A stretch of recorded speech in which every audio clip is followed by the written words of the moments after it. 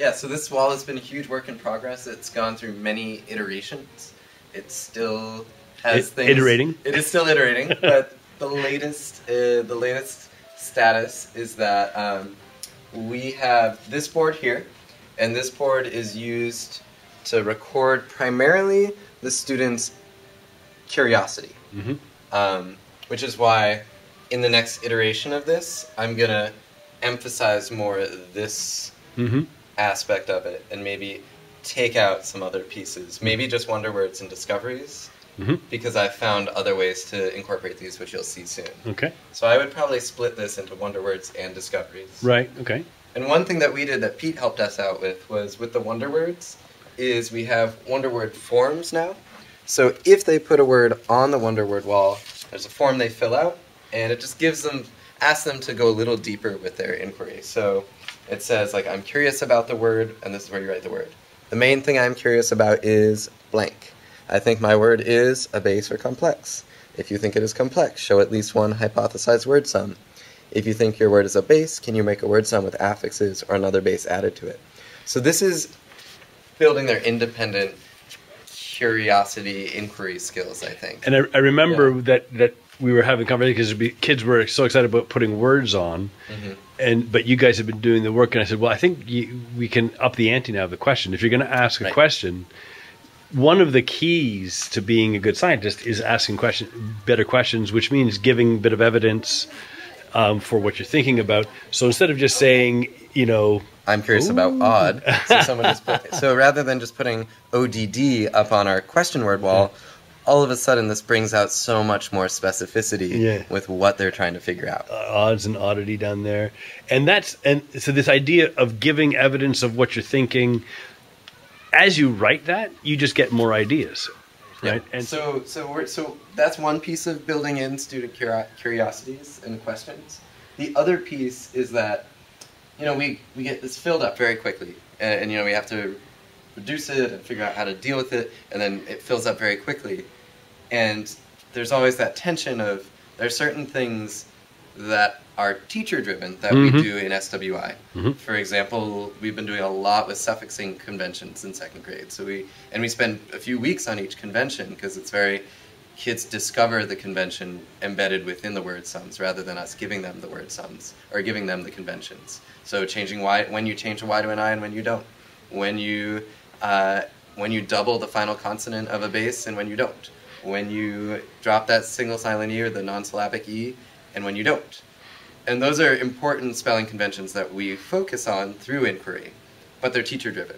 So the question for us was, how do we honor all of this curiosity? So this is how we've brought it out, and then over here is how we honor it. Okay. So what we do is we spend 3 15-minute periods a week working on this part of it, and following the inquiry of one word or one question. And that's not part of our SWI time. We just happen to have kind of 15-minute little chunks during our week that we've been able to carve out. And essentially we go through these 4 questions. These are the 4 questions that Pete gave us. I really think they're simple and very direct and very helpful for going through a scientific process of analyzing a word and learning about a word. So our kids aren't ready to start doing that independently. So instead we're doing it as a group 15 minutes a week.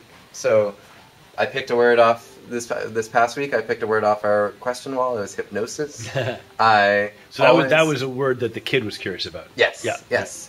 And I offered 3 possible spellings. The stars were not there, and the box was not there yet when we opened this up.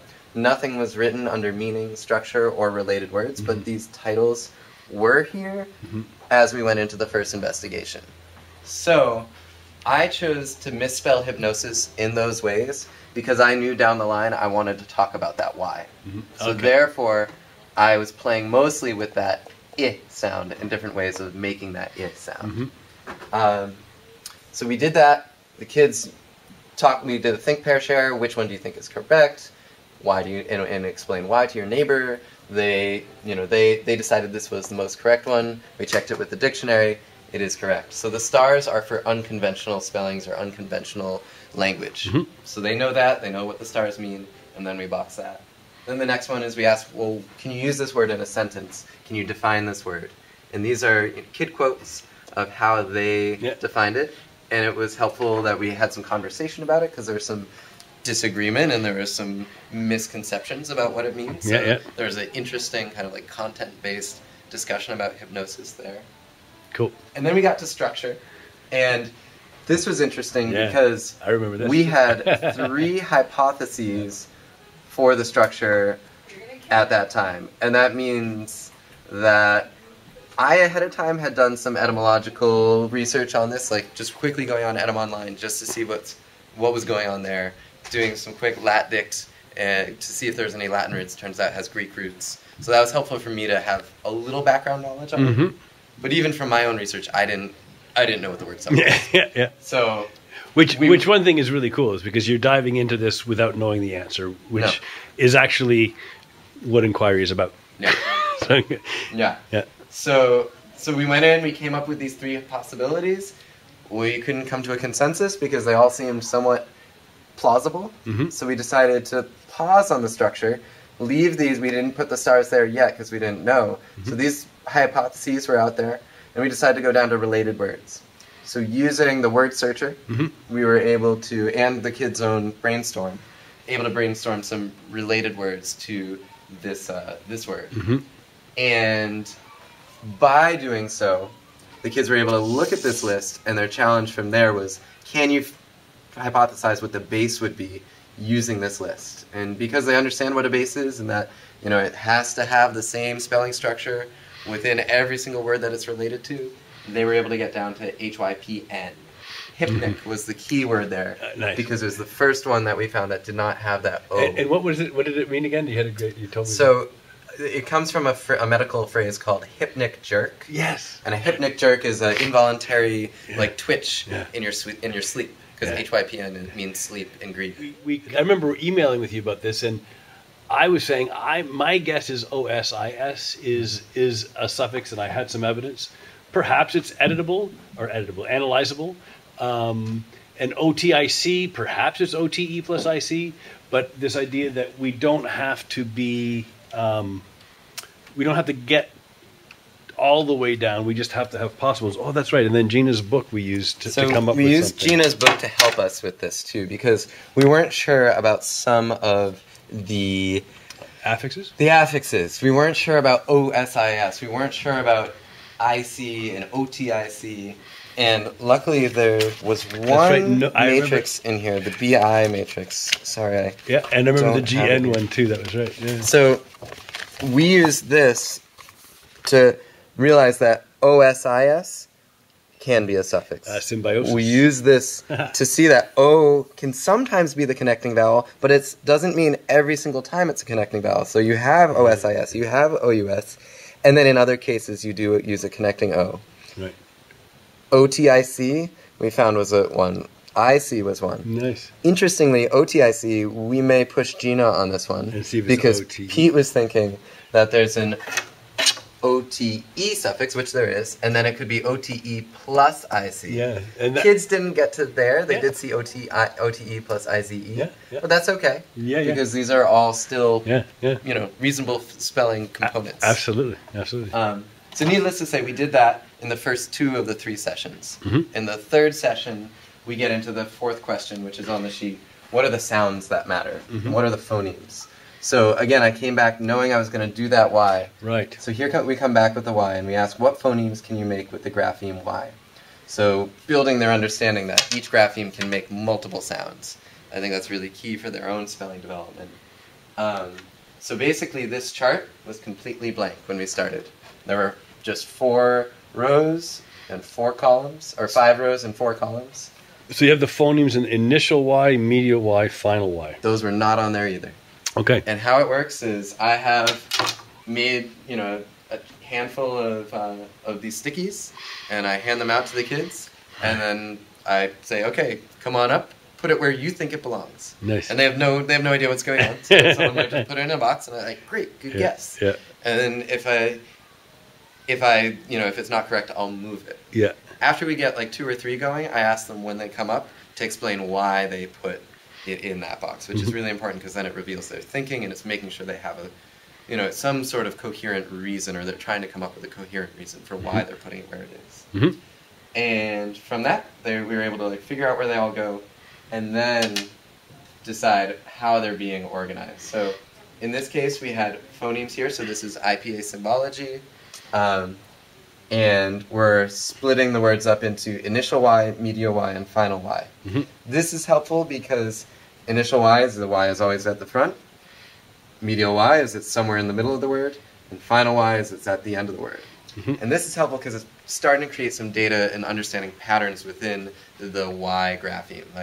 Where do we often see, within the words that we found, where do we often see words that have a Y in it? Are there going to be more final Ys or initial Ys? Right. So you're not saying this is a complete chart either. This is just where you're at now. It's a work in progress. And as you can see, kids decided to add their own words afterwards. And that was one of the things I thought was cool about this, is that you can have multiple words here, but you don't have to see them all at once. So if a kid put a word up, their word isn't gone. It's just that it's not too much visual noise. Yeah. And how did you know these symbols? Where did you get those symbols from? There's a teaching English Wikipedia engine. It's called TEFLpedia. Okay. And on TEFLpedia, that's been my go-to resource so far on figuring out all the different sounds that a given grapheme can make. And you have the grapheme cards from Gina too. That would be good for that, right? Like the Y card should have lots of this information too. Right, and that's another good point. The Lex cards from Gina would be perfect for that. Yeah, cool. So, and the other thing that I just noticed, just in terms of the structure, is this was your most recent investigation. But yeah, I can show you what was going on before that. So what we do is each week we just keep them here so that we have them archived. They're ready to go if we need to re-reference anything. If a kid is making an error or a misconception that is something that we've visited before, then we can come over here and go back in time. I always love moment and momentum. That's one of my favorites. So moment was one that we looked at, and then from there we got to look at some. In this case, we were looking at both the grapheme E and all the different phonemes it could make. And then the phoneme, the schwa. The schwa, because we were looking, we were curious about that schwa. Yeah. So that schwa became what are the different ways we can make a schwa sound? Nice. But this was a precursor to this. We hadn't discovered this method yet. Yeah. So Lynn Anderson taught us this method. So we were still in the woods. We were still trying to figure out what's the best way of doing this. Not to say this is the worst, but this one has been the most organized and coherent. And you're built on that phonology of lesson that she... Yeah. I guess it's the orthography of... And then we came to... So we looked at another phoneme. I'm trying to remember. I think this came from this one because, ways to write E, it looks like. We were curious about this phoneme E, and now we're looking at all the different ways to do E. And this is a similar chart as this one, except rather than being organized by grapheme phonemes, this time we're doing graphemes and all the different graphemes that can make an E sound. Hey, cool. So then we flipped it and did it, the opposite way, where we're organizing it by phonemes. It's just awesome, and just kind of recording the trail of stuff.